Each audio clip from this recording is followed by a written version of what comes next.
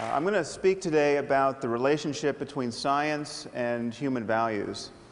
Now, it's generally understood that questions of morality, questions of good and evil and right and wrong, are questions about which science officially has no opinion. It's thought that science can help us get what we value, but it can never tell us what we ought to value. And consequently, most people, I think most people probably here, think that science will never answer the most important questions in human life. Questions like, what is worth living for? What is worth dying for? What constitutes a good life? So I'm going to argue that this is an illusion, that the separation between science and human values is an illusion, and actually quite a dangerous one at this point in human history. Now, it's often said that science cannot give us a foundation for morality and human values because science deals with facts, and facts and values seem to belong to different spheres. It's often thought that there's no description of the way the world is that can tell us how the world ought to be. But I think this is quite clearly untrue. But values are a certain kind of fact. They are facts about the well-being of conscious creatures. Why is it that we don't have ethical obligations toward rocks? Why don't we feel compassion for rocks? It's because we don't think rocks can suffer. And if we're more concerned about our fellow primates than we are about insects, as indeed we are, it's because we think they're exposed to a greater range of potential happiness and suffering. Now, the crucial thing to notice here is that this is a factual claim. This is something we could be right or wrong about. I mean, if we've misconstrued the relationship between biological complexity and the possibilities of experience, well, then we could be wrong about the inner lives of insects. Okay, and there is no notion, no version of human morality and human values that I've ever come across that is not at some point reducible to a concern about conscious experience and its possible changes. I mean, even if you get your values from religion, even if you think that good and evil ultimately relate to conditions after death, either to an eternity of happiness with God or an eternity of suffering in hell, you are still concerned about consciousness and its changes. And to say that such changes can persist after death is itself a factual claim, which, of course, may or may not be true. Now, to speak about the conditions of well-being in this life for human beings, we know that there's a continuum of such facts. We know that it's possible to live in a failed state, where everything that can go wrong does go wrong, where mothers cannot feed their children, where strangers cannot find the basis for peaceful collaboration, where people are murdered indiscriminately. And we know that it's possible to move along this continuum towards something quite a bit more idyllic, I mean, to a place where a conference like this is even conceivable. And we know that there are right and wrong answers to how to move in this space. Would adding cholera to the water be a good idea? Well, probably not. Would it be a good idea for everyone to believe in the evil eye so that when bad things happen to them, they immediately blame their neighbors? Probably not. There are truths to be known about how human communities flourish, whether or not we understand these truths. And morality relates to these truths. So in talking about values, we are talking about facts.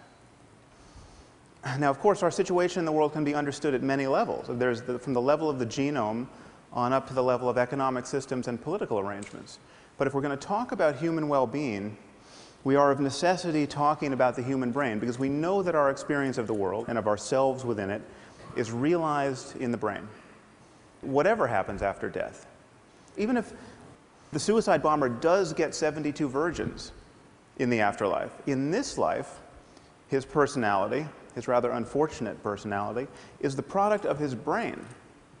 Okay, and so the contributions of culture, if culture changes us, as indeed it does, it changes us by changing our brains. And so therefore, whatever cultural variation there is in how human beings flourish can, at least in principle, be understood in the context of a maturing science of the mind, neuroscience, psychology, etc.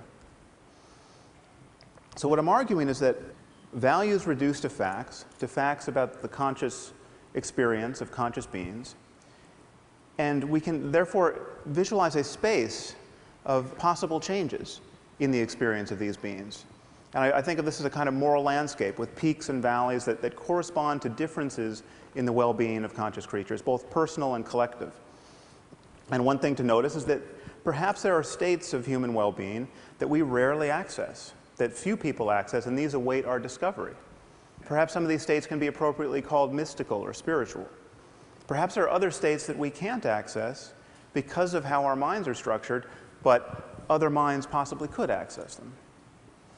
Now, let me be clear about what I'm not saying. I'm not saying that science is guaranteed to map this space, or that we will have scientific answers to every conceivable moral question. I don't think, for instance, that you will one day consult a supercomputer to learn whether you should have a second child, or whether we should bomb Iran's nuclear facilities, or whether you can deduct the full cost of TED as a business expense.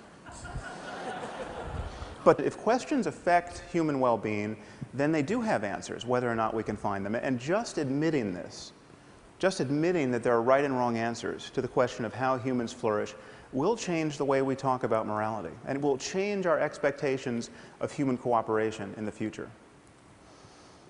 And for instance, there are 21 states in our country where corporal punishment in the classroom is legal, where it is legal for a teacher to beat a child with a wooden board hard, raising large bruises and blisters and even breaking the skin. And hundreds of thousands of children, incidentally, are subjected to this every year. The locations of these enlightened districts, I think, will fail to surprise you. We're not talking about Connecticut. And the rationale for this behavior is explicitly religious. The creator of the universe himself has told us not to spare the rod lest we spoil the child. This is in Proverbs 13 and 20 and I believe 23. But we can ask the obvious question, okay, is it a good idea, generally speaking, to subject children to pain and violence and public humiliation as a way of encouraging healthy emotional development and good behavior? Okay. Is there any doubt that this question has an answer and that it matters? Now, many of you might worry that the notion of well-being is truly undefined and seemingly perpetually open to be reconstrued. And so then how, therefore, can there be an objective notion of well-being? Well, consider by analogy the concept of physical health. I mean, the concept of physical health is undefined, as we just heard from Michael Spector. It has changed over the years. When this statue was carved, the average life expectancy was probably 30. Okay, it's now around 80 in the developed world. There may come a time when we meddle with our genomes in such a way that not being able to run a marathon at age 200 will be considered a profound disability. You know, people will send you donations when you're in that condition. Notice that the fact that the concept of health is open, genuinely open for revision, does not make it vacuous. Okay, the distinction between a healthy person and a dead one is about as clear and consequential as any we make in science. Now, another thing to notice is there may be many peaks on the moral landscape. There may be equivalent ways to thrive. Okay, there may be equivalent ways to organize a human society so as to maximize human flourishing. Now, why wouldn't this undermine an objective morality? Well, think of how we talk about food. I would never be tempted to argue to you that there must be one right food to eat. There's clearly a range of materials that constitute healthy food. But there's nevertheless a clear distinction between food and poison. Okay, the fact that there are many right answers to the question, what is food, does not tempt us to say that there are no truths to be known about human nutrition. Now, many people worry that a universal morality would require moral precepts that admit of no exceptions. So for instance, if it's really wrong to lie, it must always be wrong to lie. And if you can find an exception, well, then there's no such thing as moral truth. Now, why would we think this? Consider, by analogy, the game of chess. Now, if you're going to play good chess, a principle like don't lose your queen is very good to follow. Okay, but it clearly admits of exceptions. I mean, there are moments where losing your queen is a brilliant thing to do. There are moments where it's the only good thing you can do. And yet, chess is a domain of perfect objectivity.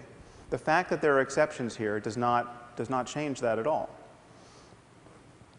Now, this brings us to the sorts of moves that people are apt to make in the moral sphere.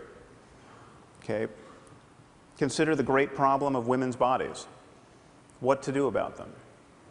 Well, this is one thing you can do about them. You can cover them up. Now, it is the position, generally speaking, of our intellectual community that, while we might not like this, we might think of this as wrong in Boston or Palo Alto. Who are we to say that the proud denizens of an ancient culture are wrong to force their wives and daughters to live in cloth bags? I mean, who are we to say even that they're wrong to beat them with lengths of steel cable or throw battery acid in their faces if they decline the privilege of being smothered in this way? Okay, well, who are we not to say this? Who are we to pretend that we know so little about human well-being that we have to be non-judgmental about a practice like this? I'm not talking about voluntary wearing of a veil. I mean, women should be able to wear whatever they want, as far as I'm concerned. But what does voluntary mean in a community where, when a girl gets raped, her father's first impulse, rather often, is to murder her out of shame? Just let that fact detonate in your brain for a minute. Your daughter gets raped, and what you want to do is kill her.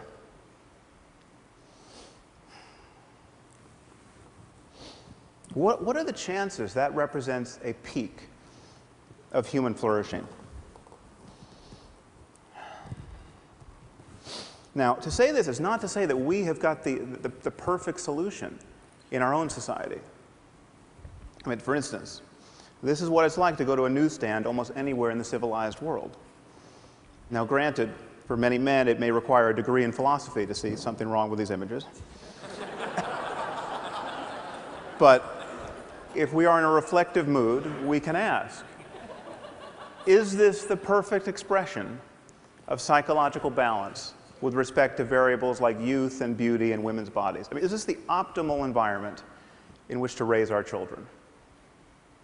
Probably not. Okay, so perhaps there's some place on the spectrum between these two extremes that represents a place of better balance. Okay?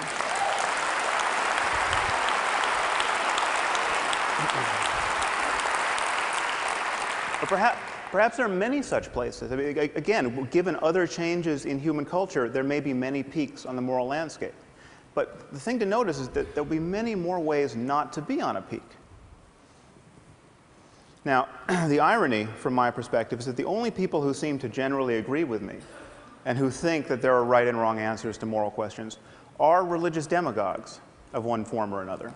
And of course, they think they have right answers to moral questions because they got these answers from a voice in a whirlwind. Okay, not because they made an intelligent analysis of the causes and condition of human and animal well-being. And in fact, the endurance of religion as a lens through which most people view moral questions has separated most moral talk from real questions of human and animal suffering. This is why we spend our time talking about things like gay marriage and not about genocide or nuclear proliferation or poverty or any other hugely consequential issue. But the demagogues are right about one thing. We need a universal conception of human values. Now, what stands in the way of this? Well, one thing to notice is that we do something different when talking about morality, especially secular, academic, scientist types. When talking about morality, we value differences of opinion in a way that we don't in any other area of our lives. So, for instance, the Dalai Lama gets up every morning meditating on compassion, and he thinks that helping other human beings is an integral component of human happiness. Okay, on the other hand, we have someone like Ted Bundy. Ted Bundy was very fond of abducting and raping and torturing and killing young women. Okay, so we appear to have a genuine difference of opinion about how to profitably use one's time. Okay. Most Western intellectuals look at this situation and say, well, there's nothing for the Dalai Lama to be really right about or for Ted Bundy to be really wrong about, that admits of a real argument, that it potentially falls within the purview of science. Okay, that he likes chocolate, he likes vanilla. There's nothing that one should be able to say to the other that should persuade the other. Now notice that we don't do this in science. On the left you have Edward Witten. He's a string theorist. If you ask the smartest physicists around, who's the smartest physicist around, in my experience, half of them will say Ed Witten. The other half will tell you they don't like the question. So, what would happen if I showed up at a physics conference and said string theory is bogus? It doesn't resonate with me. It's not how I choose to view the universe at the smallest scale. I'm not a fan. Okay, well, nothing would happen because I'm not a physicist. I don't understand string theory. I'm the Ted Bundy of string theory. Okay? I wouldn't want to belong to any string theory club that would have me as a member. Okay? But this is just the point. Okay? Whenever we are talking about facts, certain opinions must be excluded. That is what it is to have a domain of expertise. That is what it is for knowledge to count. How have we convinced ourselves that in the moral sphere there is no such thing as moral expertise, or moral talent, or moral genius even? How have we convinced ourselves that every opinion has to count? How have we convinced ourselves that every culture has a point of view on these subjects worth considering? Does the Taliban have a point of view on physics that is worth considering? No. Okay. How is their ignorance any less obvious on the subject of human well-being?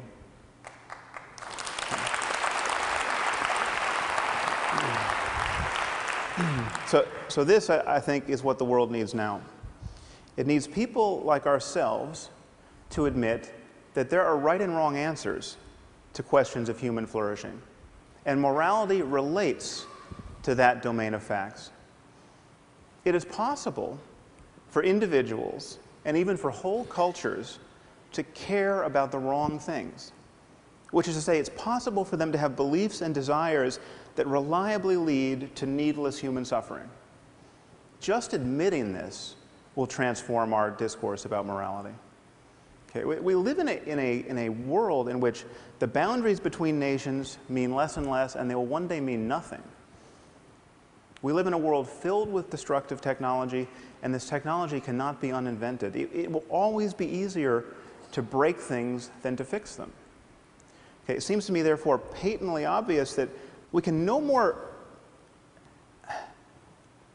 respect and tolerate vast differences in notions of human well-being than we can respect or tolerate vast differences in the notions about how disease spreads, or in the safety standards of buildings and airplanes. We simply must converge on the answers we give to the most important questions in human life. And to do that, we have to admit that these questions have answers. Thank you very much.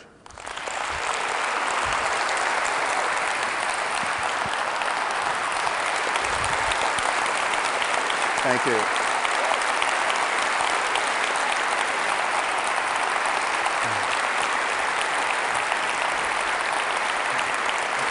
I've got a question. Sure. So, some combustible material there. Yeah. Whether in this audience or people elsewhere in the world hearing some of this may well be doing the screaming with rage thing after as well, some of them. Language seems to me is really important here. When you're talking about the veil, you're talking about women dressed in cloth bags. I've lived in the Muslim world, spoken with a lot of Muslim women, and some of them would say something else. They would say, no, this is a celebration of female specialness. It helps build that, and it's an expression, it's a result of the fact that, and this is arguably a sophisticated psychological view, that male lust is not to be trusted. Right. I mean, can you engage in a conversation with that kind of woman without seeing kind of cultural imperialist?